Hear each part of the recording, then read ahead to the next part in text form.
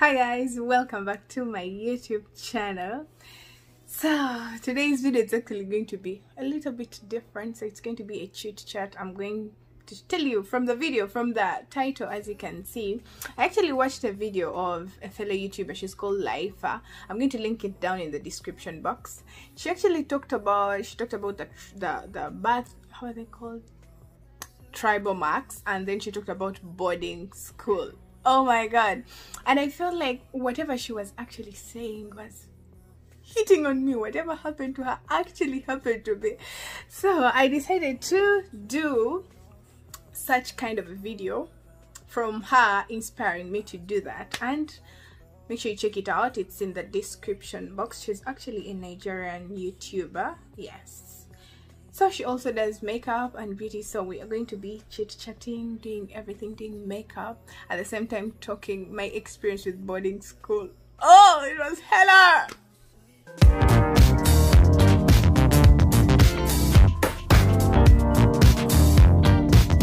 So we're going to start with the brows first. So anyway, let me quickly tell you how it all started. So I come from Uganda, Kampala. So it's a country in East Africa, in case you're not familiar with it. I grew up in a family where, like, I used to go to school, like a day scholar obviously. But when I reached a certain level, I think those are some of the dangerous levels, my dad decided to take me to a boarding school. So I joined a boarding school when I was in P6. Yes, so it's primary 6. I don't know where it's coming from, but for us, I was in P6, close to finishing my primary level. So let's get started. I was looking for my spoolie. So I grew up in a family, like, I used to go in day school, and I was this kind of a person who never knew anything about taking care of myself, like being alone in a separate environment from my family. So all of a sudden, my dad decided to take me to a boarding school. So okay, I cried, to be honest with you, because this is not something that I really wanted, but what to do? So my dad took me to a boarding school, and should I mention the name of that school? So it's actually it is in Chibuli, so it was called Nurdin. So I was taken to a boarding school. First day I reached to school, that was when I really saw that, you know what, it's getting hell. Oh my god. So they took me to the school. They actually did me shopping and everything that I really wanted, but then I found kids that actually, like, these kids were actually used to the boarding school. They knew everything about boarding school. They knew how to bull kids. They knew each and everything about boarding school. I was so innocent. I never knew even obviously I knew how to wash my clothes and do everything, but what shocked me is the way these kids welcome you. They welcome you with a lot of love. They welcome you with a lot of, they show you that fake love. But I knew why they usually behave so well to newcomers. So it's because they wanted to take everything that you had. Okay, apart from the food and everything, that was okay, that is mine. Let me not even talk about that. So let me actually talk about this. It was a Muslim school. So it was actually a mixed school, so there were boys and girls in the school. So surprisingly, 2 days they actually found a letter from a guy, and I didn't know. I swear, even okay, right now, let me say, of course no one is going to come and kick me out. No one is going to come and beat me so bad. No one is going to blame me. No one is going to take me to court. But I did not have any idea of where that letter came from. I feel like even talking out the names of these girls, because this was hell. So they found a letter showing that it was from me to a guy. Mind you, this guy was actually a Somali guy. Yeah, I remember. He was called, I think it's okay now for me to say out the names because, you know, we all grown up, we actually don't even remember all that crap. But he was called Bash. I remember very well, he was called Bash. So they started saying that I wrote a love letter. You know, I was so young, so they told me that I wrote a love letter to that guy. I received fire in my anus. No, not a anus, on my eyes. I was beaten. You see, where we come from, like, punishing a child in school is nothing. Like, they chop you, they beat you so well that you can even feel your intestines, you know, shaking. So that happened. I was punished very well. And to be honest with you guys, I did not have any idea where this letter came. I just found it in my books. They actually, it's not that it's me who discovered it, it's them who discovered it in my book. So I was like, okay. So that was the first welcoming note, darling. Yes, it was welcoming. So they actually punished me. I couldn't walk anymore. So those are the days where you couldn't even call your mama to, you know, to explain to her what is happening to you in school or what. You guys, I think let me draw my eyebrows and then come back. I'm back. I just did my eyebrows because it was distracting. So where was I? Okay. So these guys lied about what I was doing. They told me that I was actually hanging out with that guy, and before God, I wasn't even interested in him. So they chopped my butt very well. And you guys, that was just the beginning. That was just the beginning. So these mean girls, usually, so there were these big mean girls and there were these petite mean girls. So I met both of them, you know, all the kinds of those mean people you've ever seen. Life wasn't easy in my boarding school. They did everything possible. So sometimes I remember the incident that actually broke my heart. Even up to now, whenever I remember it, got distracted with the kids. So I was still telling you, the thing that actually broke my heart to pulp is one day I was in bed, I was sleeping, and all of a sudden this girl got cold water, very cold water. So we used to wake up early in the morning at around 5 a.m. or 4:30 a.m. So they got this water that is really cold from outside. They poured on me. Oh my God, I remember that night my bed got all wet, and every time I used to remember that, oh my God, let me tell you, have you ever been in deep sleep and then someone comes all over the sudden, they come and pour cold, not, you know, regular water. This water was so cold. So okay, to count that aside, that was my second welcoming note. Then that's when I woke up and I was like, okay, I think things are about to get tough. I did not have a phone to call my mom to explain, and moreover, even if I had to call her and tell her anything that was going through, still she couldn't help, because you know what, they had put me in boarding, and that was the time that I was supposed to hustle with my own life alone. So the party began. So my other ex, I'm just popping out all the points that I can actually remember, everything that actually happened. So another thing was, so I was in my classroom seated. I wasn't actually doing anything. I was just seated, sad, because my life was, you know, being ruined, and I hated boarding with all my life and with passion.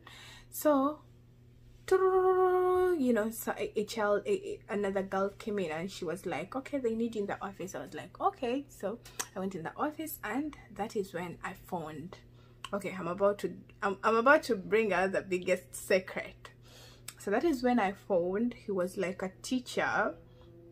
So I found a teacher there, and he was trying to, should I say, like, he wanted to grab me, like he wanted, should I even call it a rep? Yes, it's definitely a rep.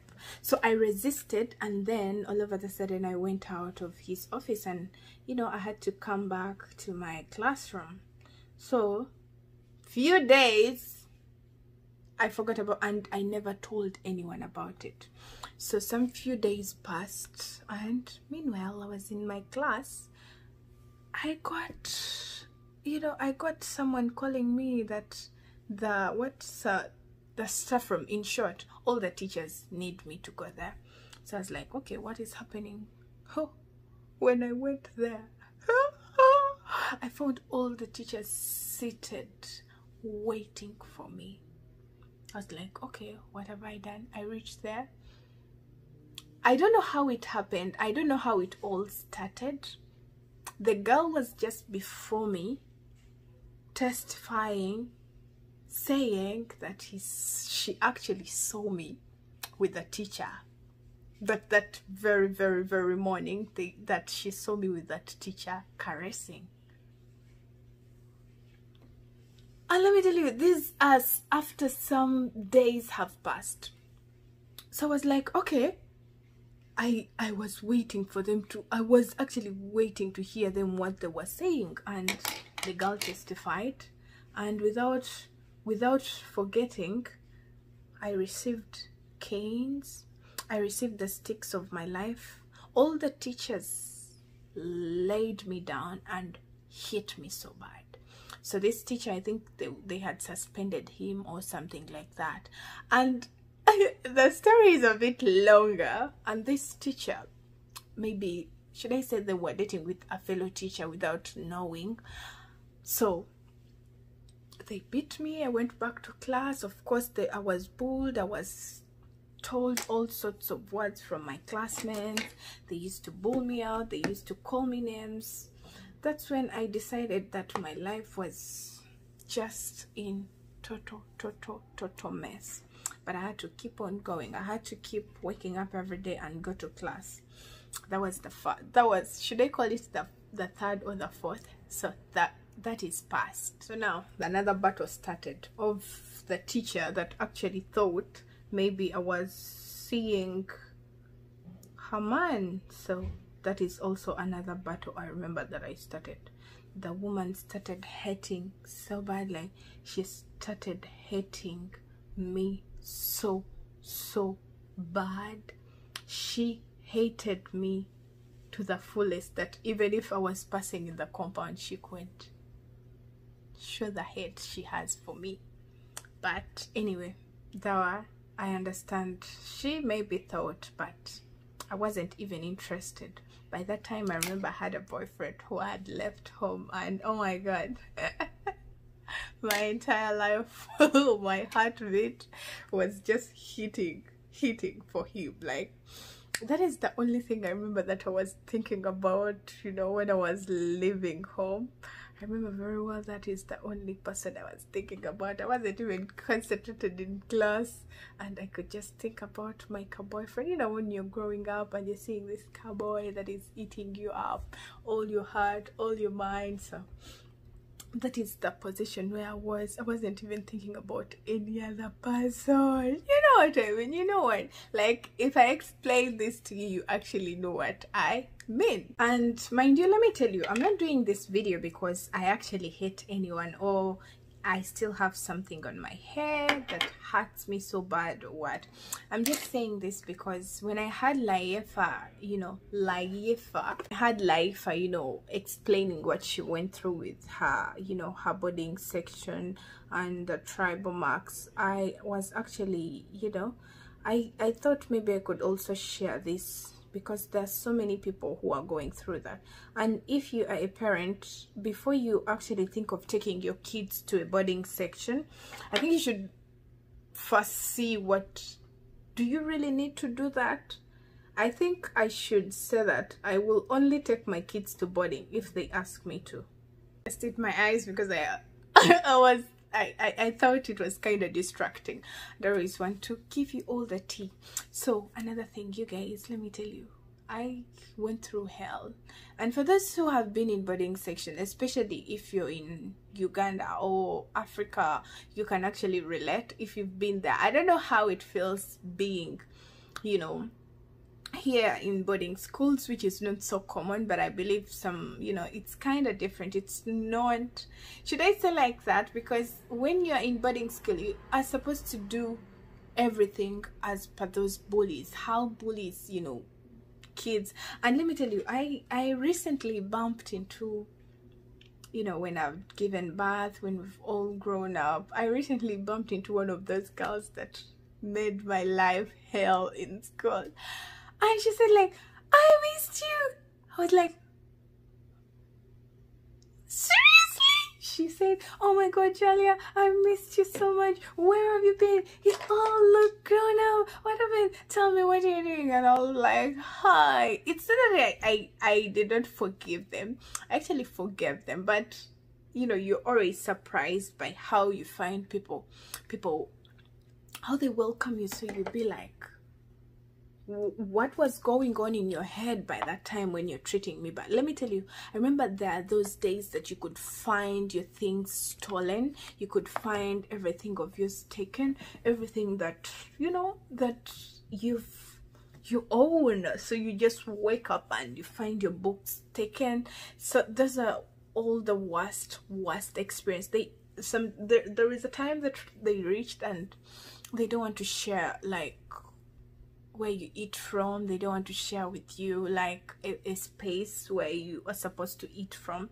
So every time I could remember such things, it actually makes me hate boarding schools for my kids. I don't think I can just wake up. I understand sometimes it can be work and all that, but I don't think I can ever wake up and put my kids to boarding schools. And so you guys, you know all that, and you've gone through all that, being intimidated by those kids at school. It's kind of sometimes frustrating to wake up in the morning and you have to worry about the other person, what they're going to do. So because you don't know what they're going to do next, you don't know if they are this time, you'll be like, are they going to murder me this time? What are they going to do? Like, they've done all sorts of things you've ever thought about. So time reached, I couldn't even concentrate in my books because every day I could wake up in the morning and the only thing I was thinking about was, you know, getting worried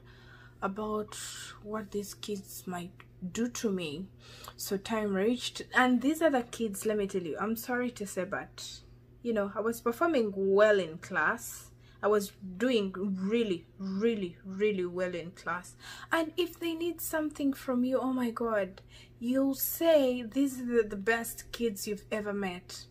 They don't show that ugly bad heart to you when they need something from you, or you know, if they need help from academics, they always come to you, ask for answers, because at the same time you'll be scared. What if I refuse? What are they going to do to me? Like, what are they going to do to me next if I just refuse to give them this? What if I give them wrong answers and, you know, exams come out and I actually lie to them? So you could wake up every day with a lot of fear. What are they going to do next? What am I going to face next? Are they going to murder me? Are they going to cut off my leg? Are they going to do it?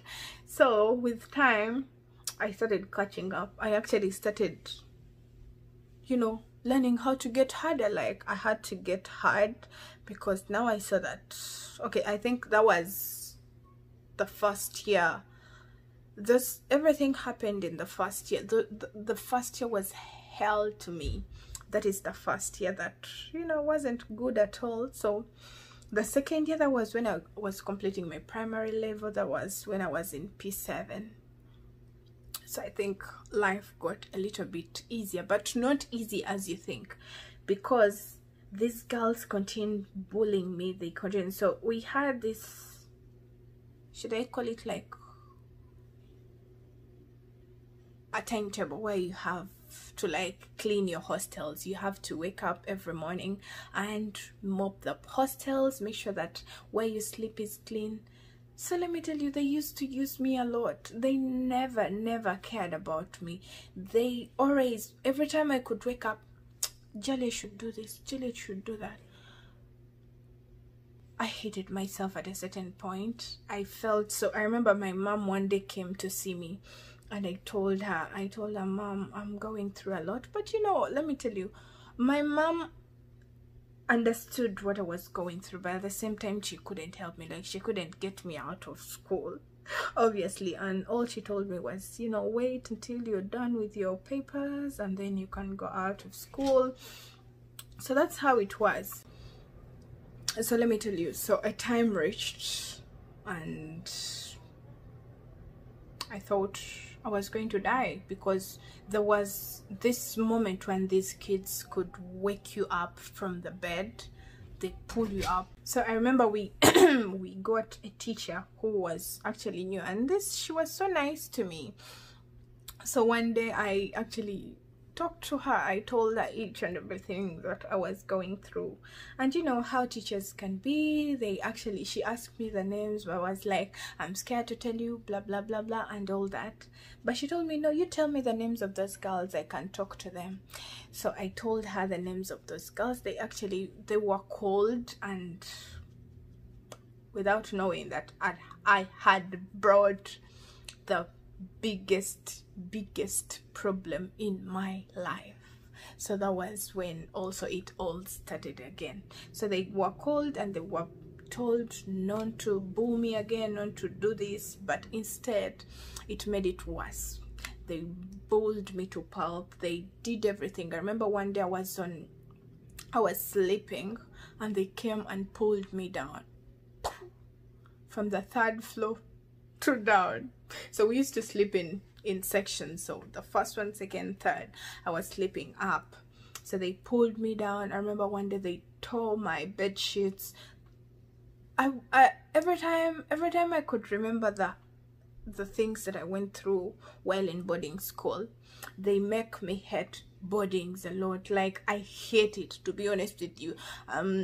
This kind of a person who hates boarding. Even if you just talk about it, I just feel like vomiting, because so majorly that was my first year, and the second year was kind of getting easier because I was used. I knew that no one could do this, or if you do this you get this, if you do this you get this. So second year wasn't all that bad, but still it was hard because these bullies actually, so this is how it actually got kind of interesting, because now we're in P6 and we're going in P7. So these ones who are in P7, who were the main bullies, they, you know, they had to go out. I remember there is this sweet girl, I can never forget her name. She was called Nakawesi. She was called Rahma. Yes, Rahma Nakawesi. She was some beautiful brown girl.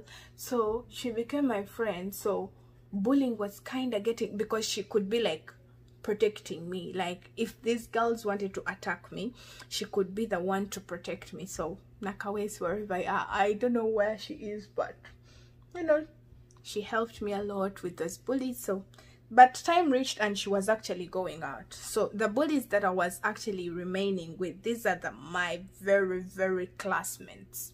These are my very classmates that I was actually left out with. So I remained with my classmates who are my main bullies. And let me tell you, life wasn't easy at all. So we moved into P7, and hey, we did first term, second term, third term. So I remember very well, one day so we were expecting parents obviously to come and see us. It was a visitation day. I laid my bed and these girls came and ruined my bed. I don't know, like, if you are there right now, we are all grown up. If you are there, what do you, like, by that time, what were you thinking? If there is anyone you've ever bullied and you actually know what you've done, I'm just asking, like, how do you feel if you bully someone? Does that make you feel better? Does that make you feel like a better person? I don't know. I always want to ask such questions to bullies. Like, if you bully your fellow student, does it make you feel good? If you see someone crying, does it make you feel good? I have so many questions, and now we are, you know, we are all grown up, we are mature. No one is going to hit you, no one is going to blame you for what you did or what. But I just have that question in my heart, that whoever is bullying, do you ever think about the other person, or you just do it because you love it. And after you've done it, like, you love it, do you get anything out of it? Like, do you feel happy when you're doing it at that time? I understand you would say that, you know what, we were young by that time, we were young, but okay, tell me, obviously nobody's going to tell me if you've ever bullied someone, but I just ask myself, tell me, how were you feeling? Oh, actually messed up. How were you feeling by that time when you see this person crying out, when you see someone else dying, you know, because it's like killing someone. I reached an extent of thinking that I'm going to die, because I told you one day they pulled me up from bed to down and I actually hit my chest. So I was like, one day I asked myself, and I was like, I just imagine if they just call my mom and tell my mom that, you know what, your daughter is dead. So I always thought about that moment in my life, and to be honest, I thought one day it may come to pass, because I went through a lot, and sometimes when I even remember that, I cry, because I was so innocent. So time reached and we were about to go out of the, you know, out of the hostels, and we were about to get back home. So we went out, and my fear now was my dad to take me back. Since I was starting secondary, I was scared that my dad might take me back to the boarding section. And if you're watching this video, or if you've ever watched anybody's video, let me tell you something. Never bully someone, because you don't know where we are heading. I'm not trying to sound mean or what, but I've met some of these girls that made me go through a lot, because obviously I started YouTube and they see me. Sometimes they send me requests on Facebook, they DM me on my Instagram, they try to be like, hey, this is her.